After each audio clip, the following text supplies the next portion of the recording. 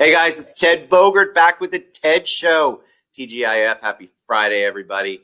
Very excited to have this young lady on the show. Royce King is here. We're going to talk about rev up your revenues. Aren't we all wanting to go out with a bang in 2020, a good bang? And 2021, we're all excited because we feel like there's some new hope going on there. So it's the perfect time to talk about revving up your revenue. You can find Royce at yourstartup.coach, yourstartup.coach, which is scrolling across the bottom. Welcome. How you doing today? I'm doing great, Ted. Thank you for having me on the show. I'm excited to have you on the show. I think you have really up, and look who popped in to say hello. I think I know that face. You know that face. Okay. So you have had an interesting journey, and everybody, we love to hear origin story because we want to know how you got to the point where you're feeling good about coaching and where you can actually share some of the insights and tips for revving up revenue. So give us a little origin story, please. Oh, Ted, it's been a long journey, but very fruitful. So I will summarize it in just a couple of minutes. I started out in entrepreneurship in 1989, believe it or not. And the goal was to stay home with my children rather than climbing the corporate ladder. And I have been a serial entrepreneur since that time. I've owned 12 different businesses. Wow. In a variety of verticals, from horses and equine assisted learning to an insurance agency and a lot of things in between. So it's been an interesting journey where I have learned the basics of business that transcend each industry. And my favorite niche has always been marketing, and I've been the marketing arm for most of my own businesses and really learned to perfect it as marketing has gone from entirely offline to digital marketing. And so that's been my journey. And since 2014, I have focused on coaching over 250 startups and really pride myself in keeping up with what has changed in marketing. So tell me, I love that because I'm a big fan of startups. I think anybody who's got a creative idea, who's willing to get it to the point where they're actually sharing it, it's a big step. And so I love to listen to the ideas. What was 2020 like for you as far as your business? How did you pivot? And startups also got impacted because everything shut down. Yeah, I can tell you that while I'm up over last year's revenue, that the way I'm earning revenue has changed tremendously. I thought when COVID started that being online and coaching worldwide, that my business would not be touched because I already coached startups worldwide and worked remotely full time. And boy, was I wrong. So I went from less private coaching clients to more group coaching clients because I have a monthly group training that is uber affordable for startups who are really struggling to generate revenue consistently. And I also have volunteered hundreds of hours with the SBDC and a program here in Colorado called Energize Colorado, which is a statewide initiative to get startups through COVID and help them survive. And so I've donated hundreds of hours to mentoring businesses through those two programs this year, and written a lot of copy as my brands that I've worked with have continued to revise their message to stay relevant in COVID. It's interesting because 2020, obviously, this was a make it or break it year for a lot of people. It was also a year where people made the leap finally. And so that's why I started, I believe, right at the beginning even of COVID, when the shutdown became a reality, I started to see so many people leave their industry, or if they got furloughed, they were starting something I had no idea they were even interested in. So one thing that I always like to look at the silver lining, I feel like 2020 forced the hand of many people to take that leap and to actually live out their dream, try to flesh out the details of doing what they feel like their purpose is.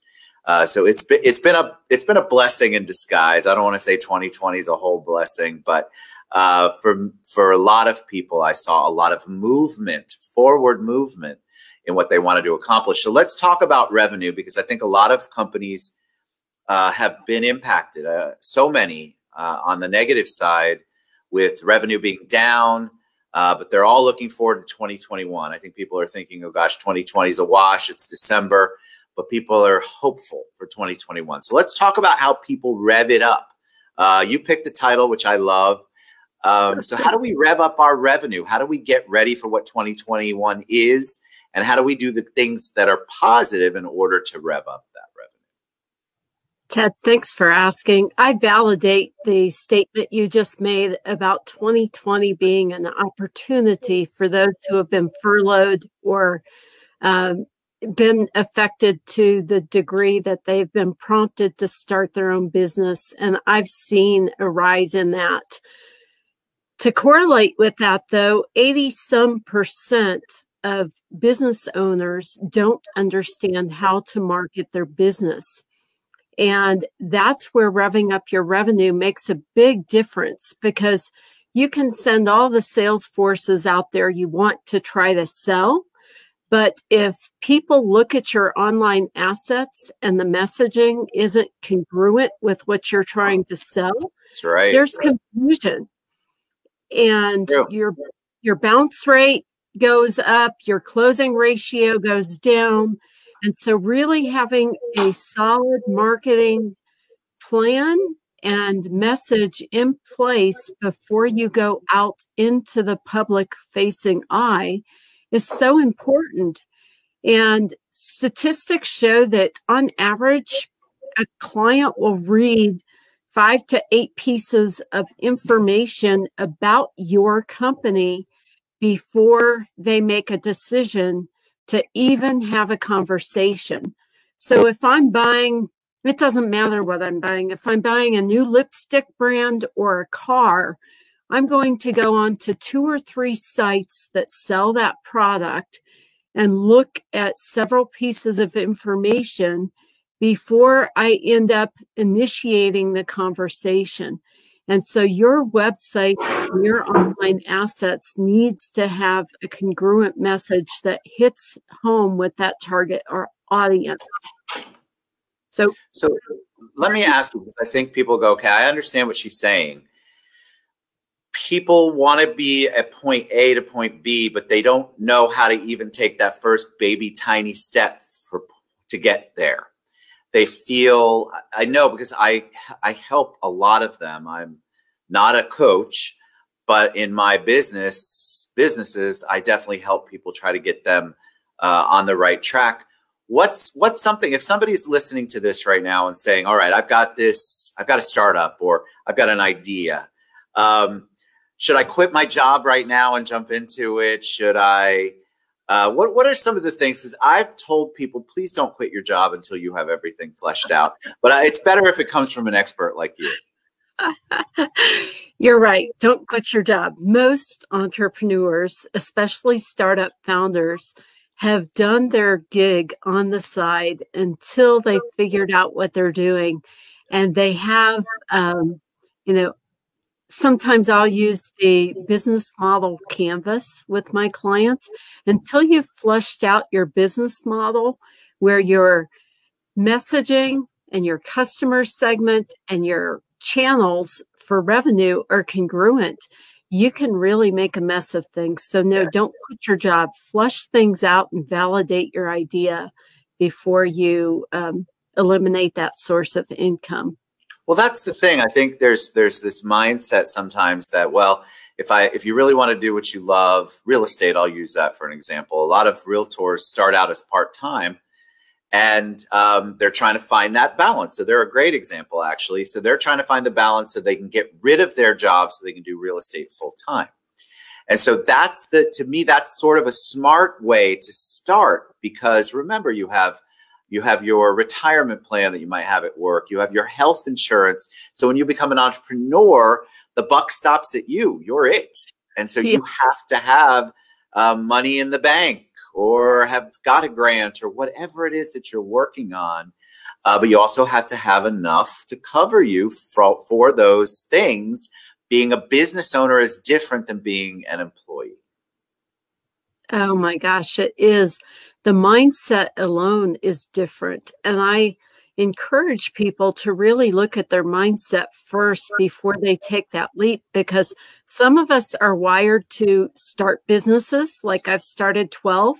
And so not knowing when my next paycheck will come in doesn't scare me, because I've weathered the storm and I've done this before.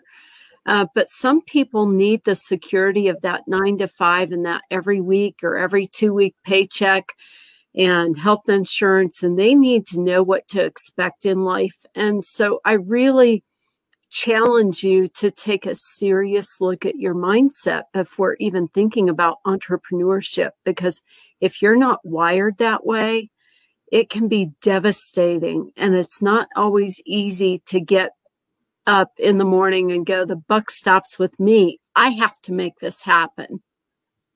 I think people too, they want to have the control, but they don't want the responsibility that goes with the control. So like Royce is saying, it's so true. You have to figure out if you're a worker bee, and I say that in a positive way. We need people who work 9 to 5 and take their 2 weeks vacation, and they depend on that consistency in their income, and they know everything going in.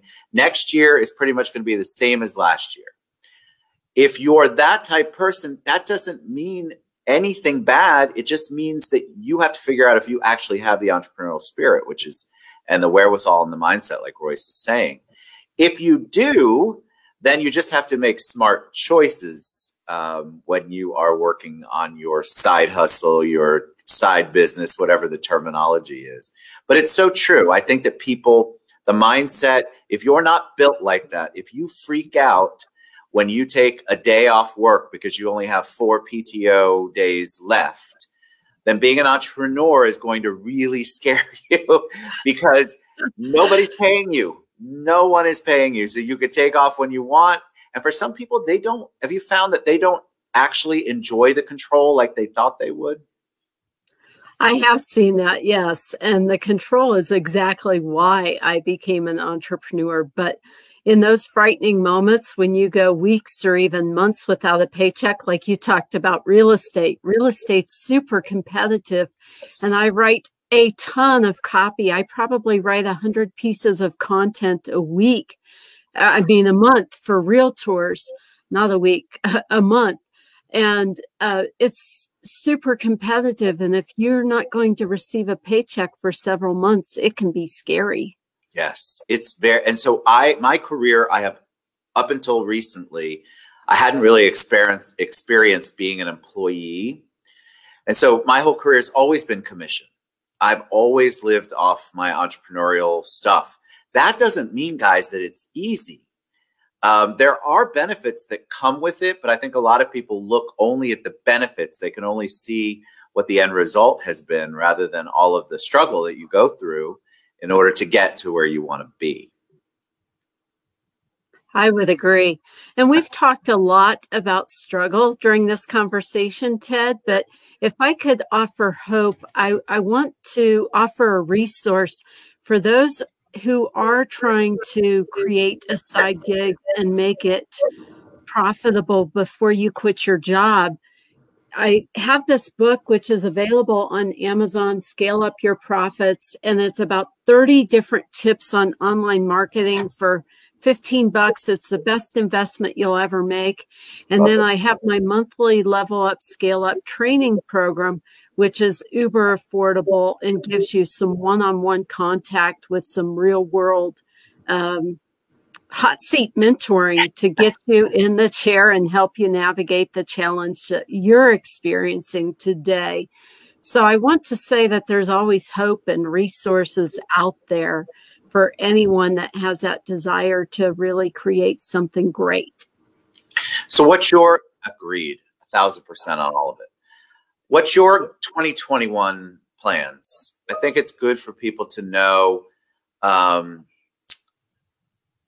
you know, what you're doing, because they look at you and they probably think she's got everything mapped out. She's golden. She never has any challenges. That's what they think when we're on these shows. So tell us a little insight into what you're planning for 2021. Oh, gosh. Well, what I'm planning in 2021 actually started this year through the very first faith-based book that I've ever written. And talk about marketing challenges. I'm going to be very vulnerable, if I can, for a moment, Ted, and share Unwrapping Your Worth in Christ. Again, it's a faith-based book. And so for those of you who are not Christians, I apologize. Take it in the context of our marketing conversation today. But, you know, I'm really passionate about helping missionaries get funded and on the mission field. And so I wrote this book, but here's where the marketing challenge came in. The outside looks amazing. The inside, when I proofed it, looked amazing. And then I received my copy. Not so amazing. So we went back to the drawing board, fired some people that didn't do a good job, hired some people with more expertise in what they're doing. Again, stay in your lane, know what you're good at. Yeah. I hired some more expertise, and we're going to already launch a second edition because what you present to the world matters. And I always try to deliver excellence in what I market to the world. And so even though this book has nothing to do with my business per se, it's still a reflection of me and what I'm willing to accept. And I want you to take that into whatever idea or startup business you have and deliver it with excellence and expect the best from yourself. Yes. And, you know, there's minimum viable product, which is okay to release something that's not so great, but learn from it and continue to improve and iterate until it is the best you can produce. Fantastic. All right, Royce, how do people get in touch with you? What's the best way for them to reach out to you, find your books, all of that good stuff? Well, yourstartup.coach. I have a contact form. You're welcome to reach out to me there. You can book a discovery call if you want to chat about your business and how I can work with you. And all of my books are on Amazon. Thanks so much, Ted. You're a blessing and a joy. I appreciate you. Merry Christmas. Thank you for sharing your journey and really great tips. I love it. So come back anytime you'd like. Thank you. All right, guys, we'll see you back soon.